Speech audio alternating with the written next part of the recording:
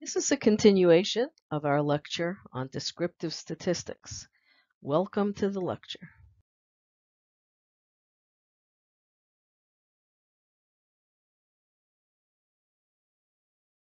Throughout this course, you'll find references to analyzing data with spreadsheets. The specific tool we're currently using is Microsoft Excel. Why do we care? Well, for one thing, this is what people do in the real world. You don't take a bunch of numbers and analyzing them using pencil and paper and calculators, and you need to know how to work with your data.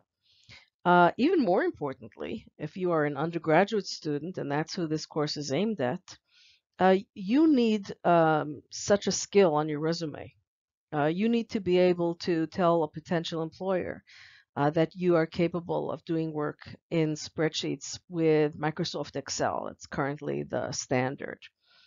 Um, there are quite a number of our students from both of us who got jobs, who got internships in whatever field, didn't even matter, mainly because they had this skill on their resume. So it's important for you to know it for your own career development and also for the content of this course, for the subject material of the course. Uh, it happens that on our handouts page on the course website, we have very, very simple step-by-step instructions to help you get started using Excel and to help you with the different types of analyses. How do I do regression? How do I do descriptives? How do I get a scatter plot? We have those instructions in print form. We have many of them in video tutorials. And I know you know, I don't have to tell you, you can go on YouTube and find all kinds of tutorials to help you use various intro and advanced features of this software tool.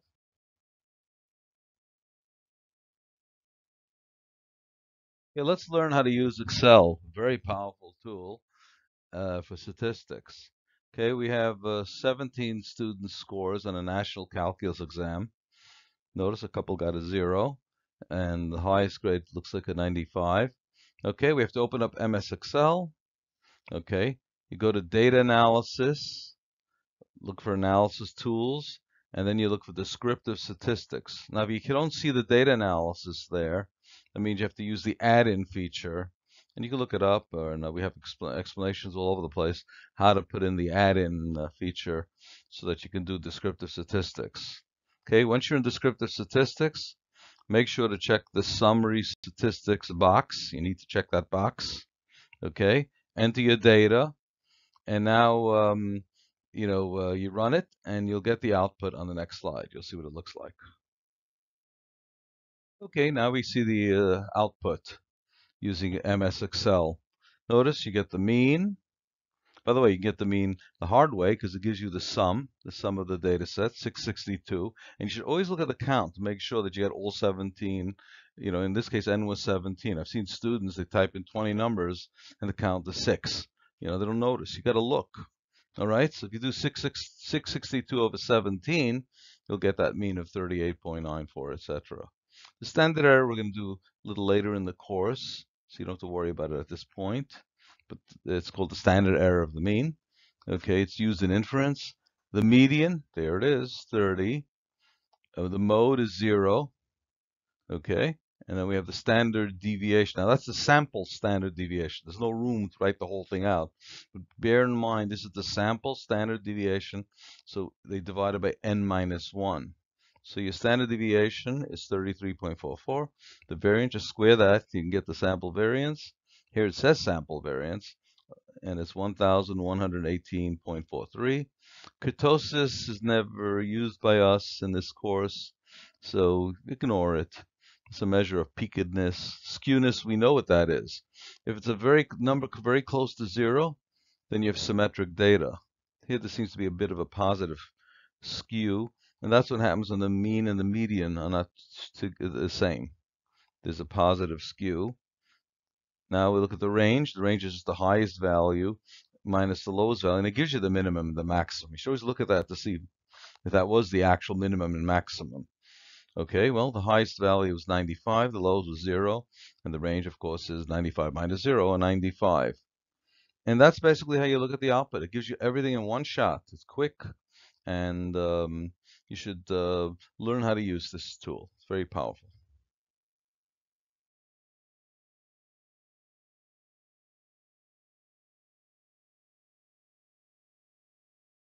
What else can we do with a data set to make it interesting and to learn something about it?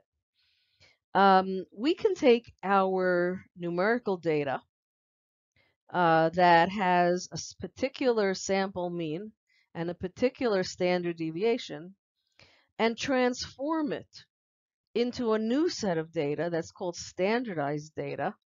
And we denote it as Z. The original data we might call X. And the new set of data has a mean of 0 and a standard deviation of 1. When you standardize data, you know for sure what the mean and standard deviation are. With your original data, they could be anything. In addition, this transformed data set will not have units. If your original data was in dollars or if your original data was in hours, the standardized data they're pure numbers, no units. Take a look at the formula and you'll see why. We take our x's, those are on the right, and we transform them into z's. The numerator x minus x bar, and the denominator is s, the standard deviation. So for every value of x, we transform it into a z by taking the deviation around the mean, x minus x bar, and dividing it by s, the standard deviation. That ensures that your standardized data will have a mean of 0 and a standard deviation of 1. You can see how the units cancel because the x and the x bar and the s, they're all in the same units: dollars, dollars, dollars, hours, hours, hours, and so the units cancel. What can we do with this? We'll see pretty soon when we look at an example. But since a transformed data has a mean of 0, any original score that's below the mean will now be negative. It'll be below 0. Anybody who scored, if it's a, let's say, just as an example, exam scores. If you took an exam and your exam was exactly at the mean, your transformed data, the standardized data, will show a score of 0. Any score that's above the mean will end up being positive in the standardized data. Let's look at some examples of standardizing data, turning the data into z-scores. Look at the first one, example 1. Very simple data, 0, 2, 4, 6, 8, 10. 6 data values. We have a mean of 5, a standard deviation of 3.74. So for each x value, we can convert it into a z with the simple transformation of x minus x bar divided by s. And you get the transformed data, the z-scores. If you were to add those up and divide by 6, you know what you will get, right? You'll get a 0 because the mean of the standardized data is 0, and the standard deviation, if you figured that out, would be a 1. Now let's take a look at example 2. Example 2 is exam scores, which are usually standardized. When you get a report, if you take a standardized exam, like the SAT or the GRE, and you get a report, you'll get your standardized score. You'll get your original score and you'll get your standardized score, and it's nice to know what everything means, right? So look at the original data. That's all the way to the left. You can imagine this on a timeline from left to right. The first 2 columns are the original data. First X, and then Z, which was the transformation of the original data. X had a mean of 75.57. S, standard deviation of the data set was 23.75. And you have all those Z values. That arrow is highlighting the most unusual Z value, which was negative 2.20 I'm sorry, negative 2.89. Very, very far below the mean.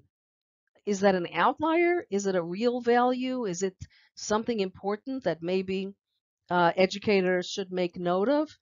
It's also very likely and very possible that maybe it was a data entry error. There's that 7. Let's take a look and find the 7 that caused this problem. Maybe it was really a 97. So moving along the timeline from left to right, we see that that 7 was changed to a 97, which changed everything. The mean of this data set, these x's, is 79.86. The standard deviation is 18.24. And you see the z-values. Now, which is the most extreme z-value? Negative 3.12, which corresponds to a value of 23. So once we get rid of the 7, the 23 was the next lowest data value. How do we pick it up? Because we found the unusual z-value. That's what standardization does for you. And then, we took a look and did this again at a third iteration. But I think by now you will probably get the idea. Let's continue with our discussion of standardizing data, or some kind we can call it z-scores. All right. Generally, you're looking for an unusual z-score because that very often indicates something to look out for. Why?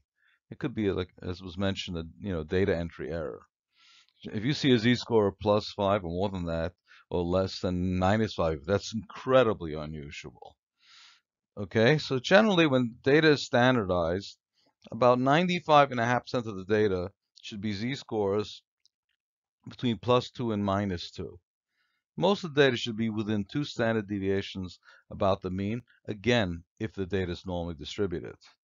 So here are some values, and you'll see this from the z-table, directly tied to the z-scores. 95% of the data will be between the values of +1.96 and -1.96. 99.7% of the data will fall between +3 and -3. 99.99% of the data will fall between +4 and -4. So that's actually one way of knowing whether your data follows a normal distribution. You turn them into z-scores and you see how many of them are, let's say, between +1.96 and -1.96. Now, let's say data is not normally distributed. In fact, it's badly skewed. Remember, normal distribution means symmetric. Let's say it's badly skewed, it's not normal. We still know something called Chebyshev's theorem that 75% of your data should be between +2 and -2 standard deviations about the mean. So standard deviations give you an indication where your data should be roughly. So worst case scenario, your data should be 75% of your data should be within 2 standard deviations. If the data is a normally distributed data set, then 95%, 95.5% will be between +2 and -2. And we'll learn more about normally distributed data throughout the course. Okay?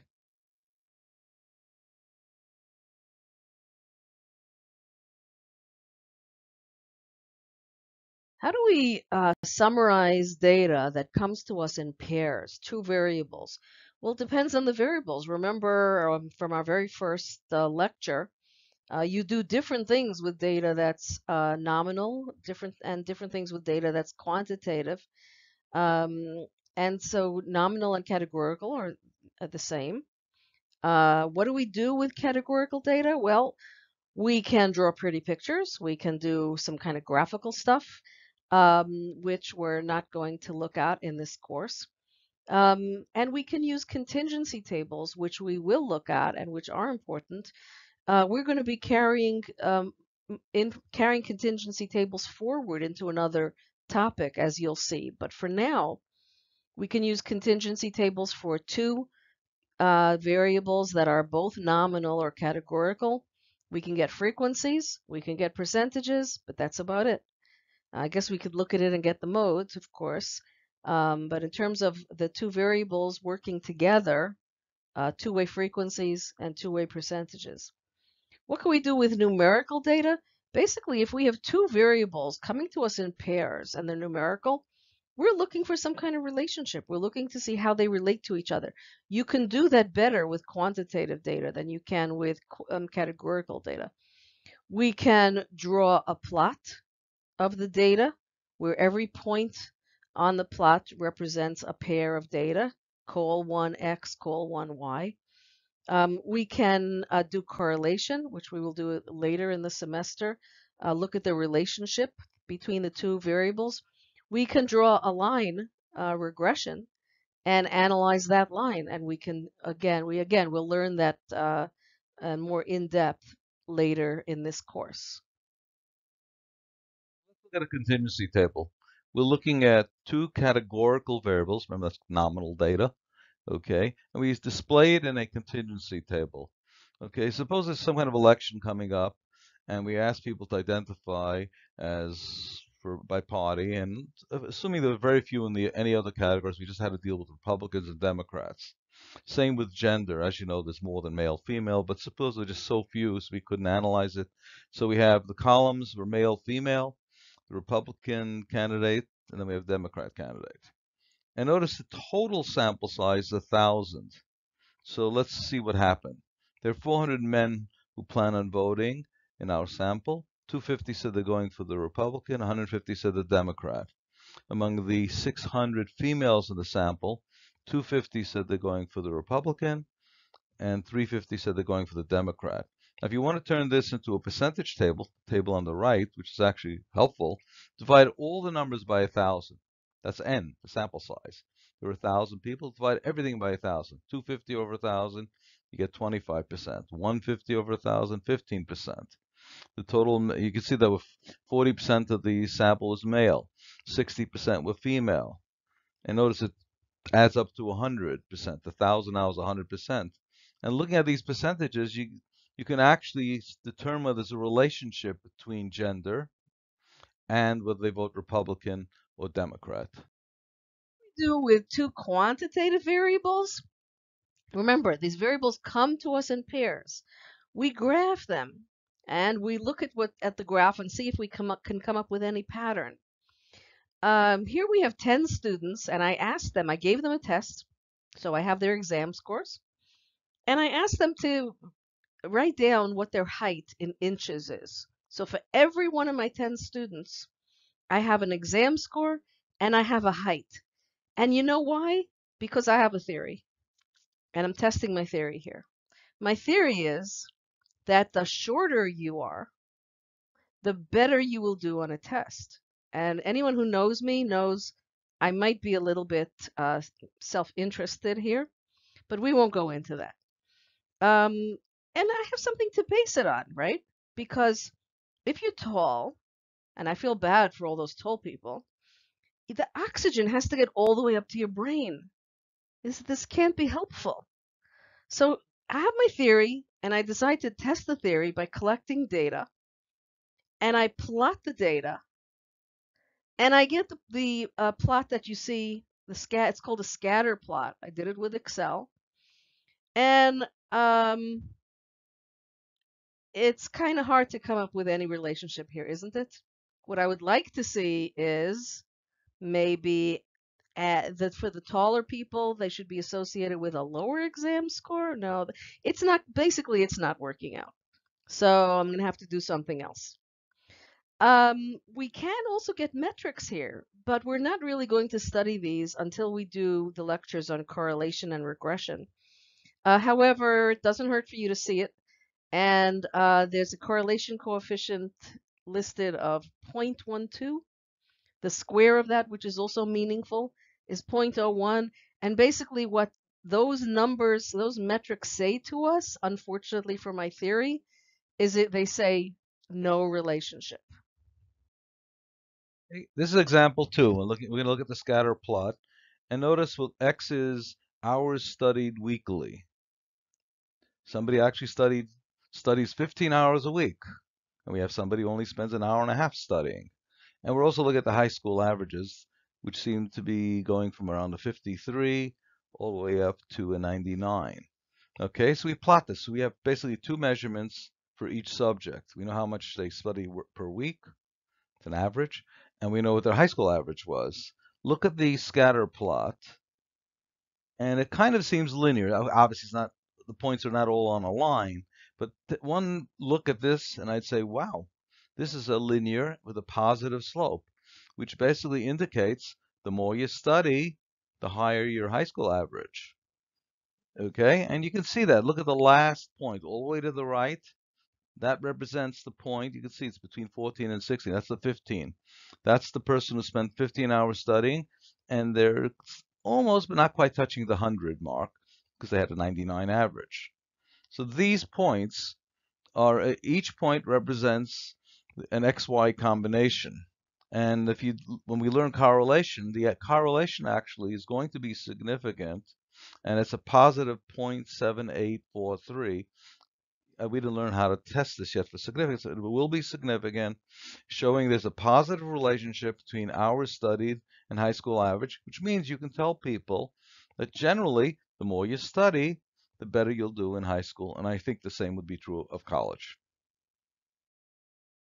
Example 3 of a scatter plot. We're looking at high school average, same as before, but now we're looking at hours sleep, how much you sleep per day. We notice we have somebody there sleeping. We're looking at 17 students, and somebody sleeps 14 hours a day. But of course, he's including sleeping during class.